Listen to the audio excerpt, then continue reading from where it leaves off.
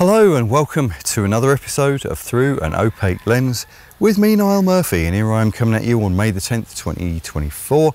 And it's nice and partly cloudy here at the moment, considering it's always so bloody hot here in this corner of the Philippines when the sun's out. It's actually quite nice and pleasant to be standing under a partly cloudy sky, surrounded by all these lovely banana and coconut trees, you know.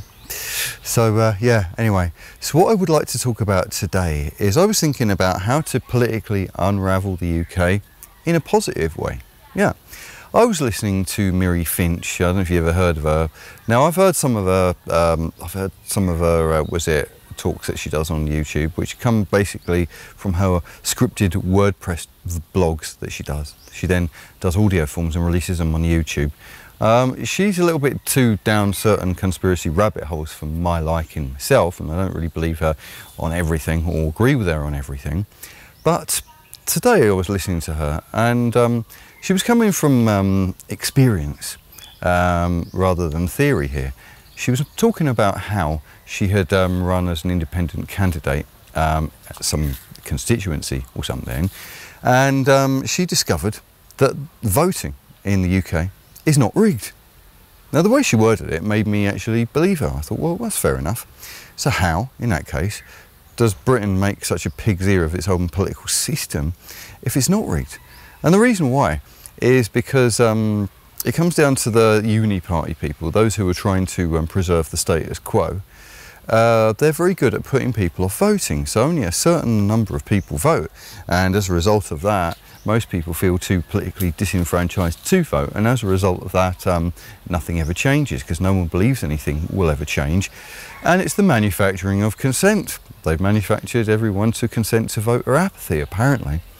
Now of course they've probably done that to me, for all I know. Unless, of course, I can convince myself that the reason why I don't vote is for different reasons. But the reason why, of course, you know, I don't like to involve myself in the political process is because I can't stand it. I really, honestly can't.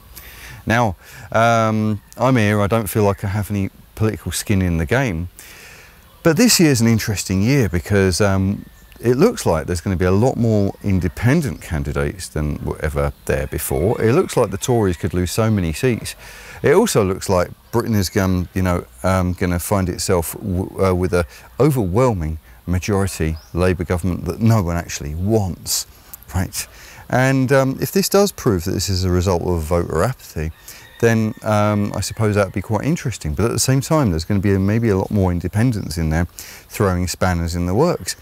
It's also going to be quite alarmist, because it is quite clear that there is one group of people who know how to use the political system of the UK to infiltrate it and get what they want, and that is, of course, how to say, people of a certain religion, which is often, you know, how to say, referred to as a religion of peace. They seem to act as a single block in the UK, and in their, what they call it, Borg-like collectivism, they will be taking advantage of it. This has happened in London. This is why Sadiq Khan keeps winning. I mean, no one bloody likes the man, but at the same time, it wouldn't surprise me if he's looking after his own, how to say, voter base, if they're not looking after everyone else, you see. And as a result of incredibly low voter turnout in the mayoral elections in London, that's what's caused him to, you know. Now, of course, I don't know one way or the other. I have no advice one way or the other for people when it comes to stuff like this. I kind of feel like whatever political paradigm I'm in, well, as soon as I start thinking about politics, I kind of feel like it's going halfway back to monkeyhood for me. You know, I just think it's the most uninvolved form of anything in the human condition that there is, and I think it's so bad that we're at this state that we're in at the moment.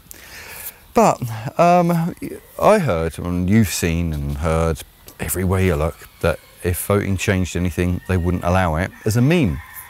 And a lot of people who are outside, or, you know, how to say, who don't want to be part of the political normie sphere, believe that. But according to Miri Finch, that's not actually the case. But this is the ultimate reverse psychological manipulation to manufacture the consent by everyone to not vote for anyone at all. Now, this might be the way in Britain, but in, of course, in America. Now, in Australia, voting is compulsory, so maybe you don't apply it to there.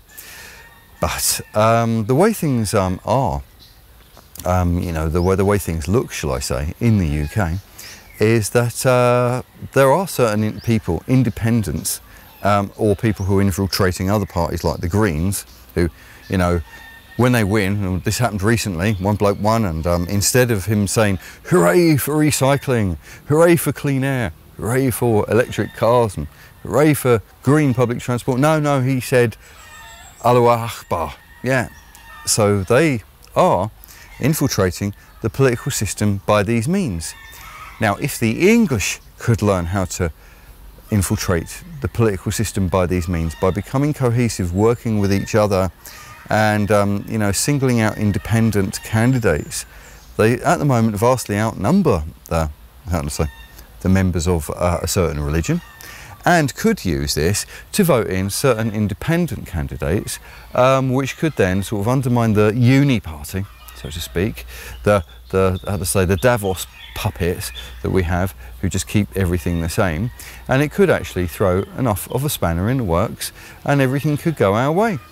The only problem is, in order to bring political integrity to Britain, you have to sort of pay lip service to the normies, and the normies unfortunately are pretty dumb, and people have bought so much in to the left-wing narrative, or the Palestine narrative, or the, I don't know, the woke, the trans narrative, the, you know, the equality and DEI narrative so much, that you probably would have to pay some lip service to some of these people in order to get their votes. But when you get their votes, then of course you can reveal you know, what you're really about. And the thing is, say for instance, one thing that would get you a lot of people voting for you if you're an independent now, if you paid lip service to Gaza. Now I know with me, I'm not taking sides on one way or the other. I personally think that, like, you know, I have to say, the English George Cross people who want to celebrate St George's Day have, you know, are entitled to want to preserve their culture. And I personally do not think that they're as racist or as far right as they're made out to be. The time of the skinheads, the bother boot wearing skinheads, was such a long time ago. And one of the things I do know is that a lot of the, how to say, English working classes who had George Crosses did not like them, contrary to what a lot of people believe. They did not like them. They thought they were too far the other way, you know. And a lot of the people who are the George Cross Englishmen, the people who are often referred to as gammons, were very much against Adolf Hitler, very, you know, proud of Winston Churchill winning against Adolf Hitler, so, and also are very supportive of the Jews in England at the moment. Now, they don't seem to have a voice. That's the thing. They don't seem to have a voice. The trouble is that if you do go up on that stage as an independent and you paid lip service to these people, then they would be able to politically smear you as a member of the far right. That's the thing, and that's the issue that Britain has to try to overcome. But then it occurred to me, all you had to do was pay lip service to Gaza, right? Now, hear me out on this one, right? I'm not saying you're going to go down the George Galloway route. I'm not saying you go down the route of the fundamentalists from the religion of peace. What I'm saying is that, like, if you did pay lip service to Gaza in some sort of way or other as you were trying to become an independent MP, when you get your seat, what you say is that your main mission there is to put the UK first, right? And they'll ask you, but what about Gaza? And you just say, well, we'll just put to the government to have some kind words with Netanyahu and ask him nicely to please tone it down. But the thing is, right, we're not into intifada, we're not into jihad. We don't want the UK to become burdened with all this stuff. But we could say that because we care about Gaza, we'll just do our little bit to encourage the governments to, you know, use the soft power and influence, if you like, around the world that the UK is, to say to Netanyahu, go on, just tone it down a little bit. While at the same time protecting the needs of the English, protecting the needs of the Jews as well. And how to say, in the case of the Muslims, trying to put more of the, put more of the emphasis on trying to support the moderate Muslims, while putting, how can I say, a zero tolerance towards any form of terrorism, any form of fundamentalism, and any form of anything that is taking the British way of life away at the expense of anything that could be construed as a foreign invasion, which I think is fair enough. Right, that's the thing. Because I do think that, you know, being able to get a sort of balance there between left and right, and being able to make the country more libertarian, especially for the people who live there, but having to become a little bit more authoritarian with anyone who is trying to subvert the status quo. But at the same time, if we had enough of these people who were not answerable to the World Economic Forum who could get into these positions, then of course we would be in a much better position, I suppose, in order to be able to say no to globalism, no to all this bollocks, everything, you know, when it came to lockdown rules before, when it came to all the treaties that we had before, and when it comes to all the treaties that they want to bring in, all the globalist treaties. What we really need are people there who are anti-globalist, neutral on the Israel-Gaza thing, right, but want to have, I have to say, nuanced conversations about it all. Zero tolerance towards any kind of anything that could threaten, I have to say, a hostile regime from outside that could threaten Britain, that somehow that the lefties have become useful idiots towards, should be spoken out in the open. It also means that the people who are in a position to cancel you because you, I don't know, don't agree with, I have to say, certain clinics that want to, I have to say, that want to damage the puberty and the future, if you like, of certain kids, right? That don't want to pay lip service too much towards all the lefty causes that seem like you know, subversion of the culture. If there could be some kind of way of doing that, that would be good. All it needs is a few people who could get together and work out how we're going to get an independent candidate, how we're going to pay just enough lip service to the zealots to swing them our way. But then when when you're in power, how are you going to then say, right, enough is enough? Britain has to get rid of all this bullshit. Now there might be a bunch of people out there that say, you betrayed us, with their blue hair or their beards, whatever. Well, there might be enough people that say you betrayed us, but then the thing about politics, it's such a dirty game that you have to make promises that you're going to break anyway. And the system is as such that in order that, you know, to get anywhere, you need to be somewhat, lacking in integrity, politically expedient, and tell people what they want to hear. But the thing is that the system itself is set up that if you were in a position to be able to take the power away from the uni party by doing this, and some of the means that you would do this would have to be somewhat dirty, but of course legal, kosher, yeah, that's what I mean. Playing the system, from within the rules of the system. What's wrong with that? It's not a problem, you know. It would mean that you would be able to get more independence into Parliament, into councils. It would mean that you would be able to get more dissenting and dissident voices, taking on, you know, the woke agenda and fighting against it, supporting people who were, I would say, injured by the drinking of the tea, supporting people who might be having problems with their kids at school, having secret lessons that support a certain cult that likes to promote, how would I say, gender ambiguity towards kids, all that sort of stuff. Things like immigration, regulating immigration, so that a small island like Britain with very limited space, not enough housing to go around and not enough money to build infrastructure for the floodgates which are open, can be dealt with in a way that is clearly, you know, pragmatic and it works in a really good way. Now, as I say, all you have to do is to see how the enemies and infiltrators, if there are any, as well as all the people who are being puppeted by the globalists, are using the political system, and realise that anyone can use the political system in the UK in that way to unravel it. But there's one group of people, or two groups of people, shall we say, if you include the blue-haired lefties, who are the useful idiots of another group of people who are the religion of peace. They are subverting the system in that way, and they know, and it's putty in their hands. It just means, of course, that it just means that more and more people, especially the English working classes, have to work out how to do this too. And we need some political chaos, because that's what's going to happen. And when you see the results of this next election, which I think will actually shock the UK, right, because it will be one of the biggest changes that will ever have been seen happening, maybe that could be done. Now, if like me you think, fuck the UK, it's a sinking ship, it's a failed state, then fair enough. I mean, it certainly does look like it is. And I don't have enough faith anyway that people would take my advice. So I kind of think that it's going to go that way anyway, the way things are looking, right? But I would say that if there's any chance of being able to change the UK, you have to look at what the enemies who are infiltrating the UK, the enemy within, is doing, and you have to follow their playbook and use it against them.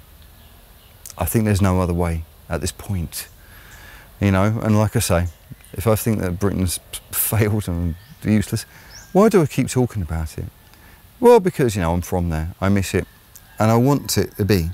You know, it gave me my accent, gave me my sense of humour, gave me my political and pop cultural references. There's a lot to be proud of. I'd like to see it not disappear, you know, and become just a airstrip one, a nondescript, generic, globalist, no place as we go into the future. I would like it to be able to keep enough of its identity as it goes into the future. And I think that about a lot of the rest of the Western world. But at the moment, the West is a legacy brand. It's gone down, you know. It's basically becoming yesterday's news. It may survive in the future in some form or other, but it won't be, how could I say, the #1 place to be. I think the #1 place to be in the world in the future will be Asian countries, you know. I think the #2 place to be in the future will be maybe Central and South American countries, and possibly even African countries too. I think the United States, the way things are going at the moment, is on a precipice. Either it will somehow succeed, come out the other end and triumph, or it will just implode in on itself. And Europe, well, I think Europe is in its last chance saloon right now. But as I say, for those in the UK, now that the UK has had Brexit, although it's not been done properly, it is quite independent of a lot of things that it was stuck in, could become more independent of a lot of the things that it was stuck in, has had a history of being able to soldier on, you know, no matter what, no matter how hard it's been. You know, had a fucking huge empire at one point. Now you might not like it, might not like the, you know, the way it came about, but bloody hell, you know. You've got to admire the genius and the strength and the visionary nature of it. Had the Industrial Revolution, pretty much invented the modern world as we know it now, created the foundations that created the American Constitution and Bill of Rights. There's a lot of good, you know, and that's what I mean. It's lost its way a bit now. Could it find its way? It does need a lot of people to believe that it could, you know. It looks like it's a failed state at the moment to me. But, you know, maybe it'll bounce back at some point. Maybe not in the next 10 years, but maybe the decade after. But the real way of being able to get through this is for enough British people to reverse engineer how the political system works and use it to your advantage. Look at the way the lefties, and look at the way all the useful idiots and all the people who wish to subvert and undermine the culture of the UK are using the political system to infiltrate it, and learn how to do it yourselves. I honestly think there's no alternative at this point. Now, you know, from that, take what you will. I'm not advocating any specific policies, and anything that I've said in this is just a for instance. But if you want to get a lot of people on your side, you have to pay lip service to the normies. You have to pay lip service to those who don't have much of a capacity to use their brains, the low battery thinkers, right? And, you know, you might not keep all your promises, but none of them do. But the idea is that at some point in the future, Britain should be able to retain its structural integrity, its cultural structural integrity, right? And not be pulled into this globalist mess that it's in at the moment. The question is, how do you use the political system to do that? Alternatively, you just leave, whatever, you know, but a lot of people won't. And so I put these ideas out there in the hope that some people will think, ah, now that's an idea, yeah. But just imagine that. Less party candidates, more independent. They could go one or two ways. They could become a complete betrayal and destruction and an implosion of Britain from the inside, or it could become some really good, really visionary type people saving Britain. It could work either way. But all you have to do is to remove the, how could I say, the rot at the top. you know, the rot being Labour and Conservative and Lib Dems and the Greens. The people who just keep it going, you know, forever living in the 20th century, living in a legacy paradigm, doing nothing, paying lip service to all the wrong people and not acting, right? There's chinks in the armour, so you just have to destroy the armour. But who gets to destroy the armour? You know, do you want Britain to be a communist country? Do you want Britain to be an Islamic caliphate? Or do you want Britain to remain a free country and reclaim some of the freedoms that it once had before? With the, how can I say, with the reverse engineering of the political process that exists within the UK, it's just a question of the right people, not the wrong people, manipulating it for that reason, playing the system to destroy the present status quo. But if the right people got in and were able to rebuild Britain in a good way, reform Britain in a good way, not in a bad way, right? The trouble is the people who are doing this at the moment are the ones who are hell-bent on destroying it. And because I like that country, because it's where I came from, and I miss going for walks in the meadows and along the rolling hills of the beautiful English countryside, I miss that. I don't really miss the politics, and I don't really miss the bullshit I have to deal with people with tall poppy syndrome. I don't miss the class divide. There's a lot of stuff I don't miss, but there are a few things that I do miss. And I would like to see them preserved forever, you know. So I'm giving you some food for thought. You can think about that. And sorry if I've been waffling a little bit here, but hey, you know me by now. So see you later, alligator. See you soon, baboon. If you like this content, don't forget to like, subscribe and share. And while you're at it, check out all our social media links. Please help this channel grow. Your help will be appreciated.